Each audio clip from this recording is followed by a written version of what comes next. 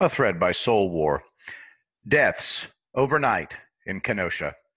As I predicted, armed militias, residents, and Antifa BLM rioters clashed overnight, resulting in 2 shooting deaths and 1 serious injury.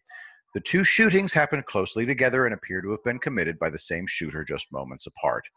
The shooter is tentatively identified as 17-year-old Kyle Rittenhouse, who claimed he was there in support of BLM and to protect property.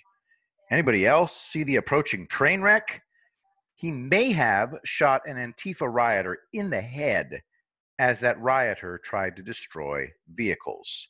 In this video, it's clear Rittenhouse was there at the scene of the shooting, but I can't confirm if he fired the fatal shot. Also, I hear 2 distinct weapons being fired.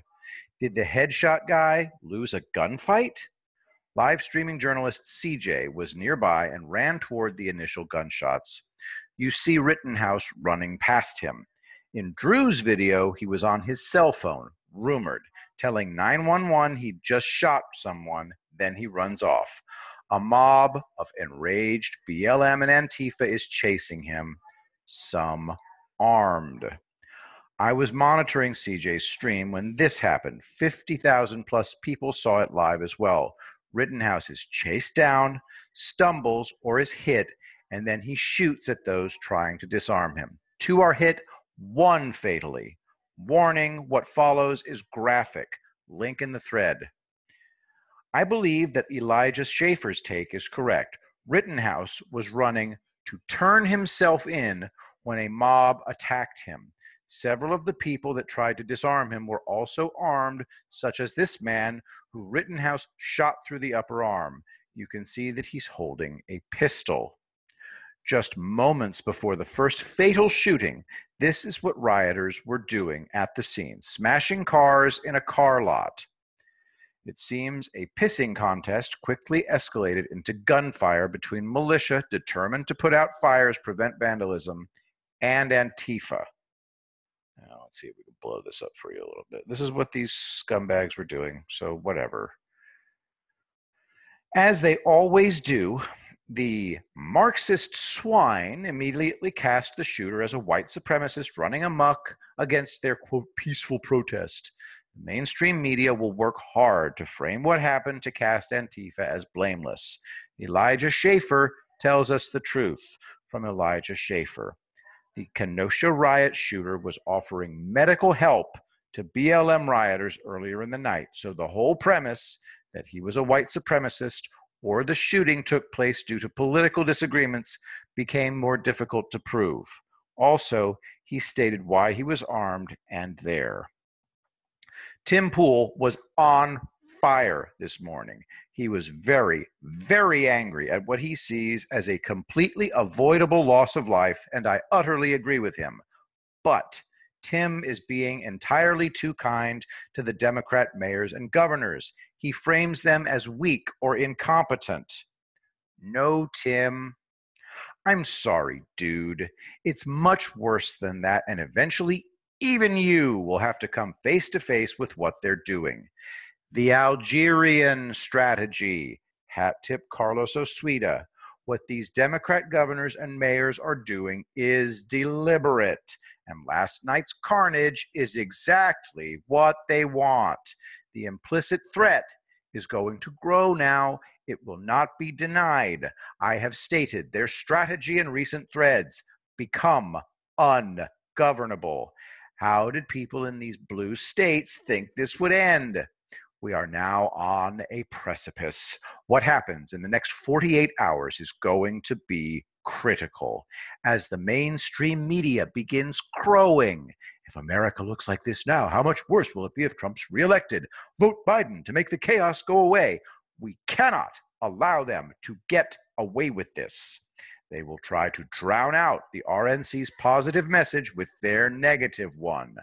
A negative message they created and their DNC masters have set the stage for months is now unfolding before our tired and bloodshot eyes.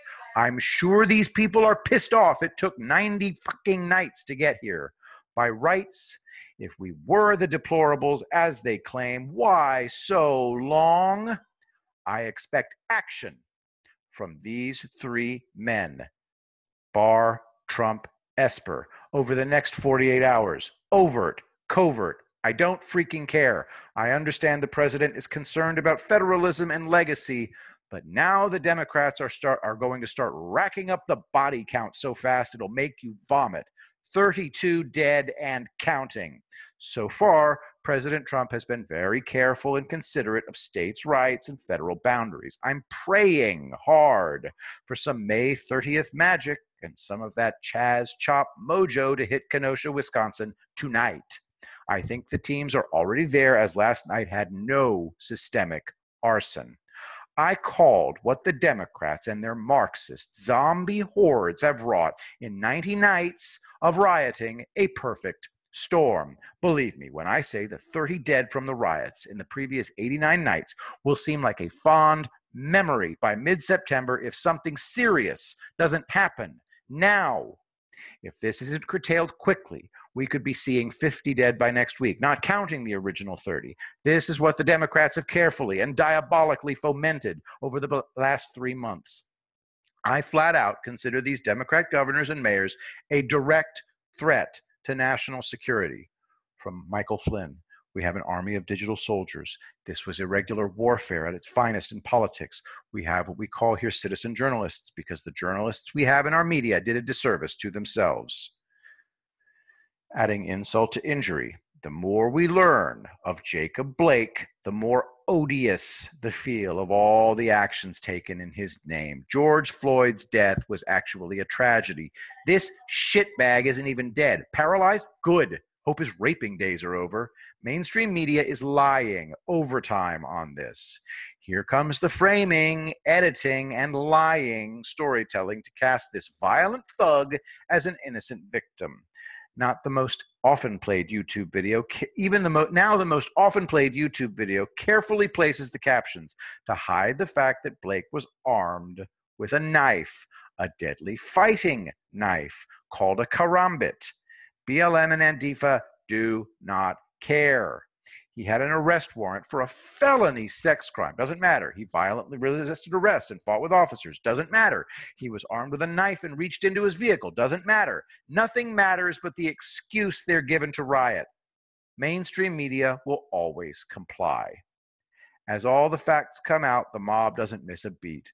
They are now rioting, burning, and looting in the name of a violent rapist who resisted arrest and forced the police to paralyze him. Years from now, every single one of these rioters will be tainted and tied to this dirtbag. Update. The man shot in the head is wearing the red shirt confronting militia, saying, "Shoot me, N-word." Later, he chases the shooter and throws a Molotov cocktail at him before taking the shot to the head. Actual video of him confronting a group of militia, including his killer. From Julio Rosas, rioters are getting into confrontations with armed citizens who are out there to prevent looting and destruction of businesses. Let's see if we can check this out. All right, anyway, it's linked in the description.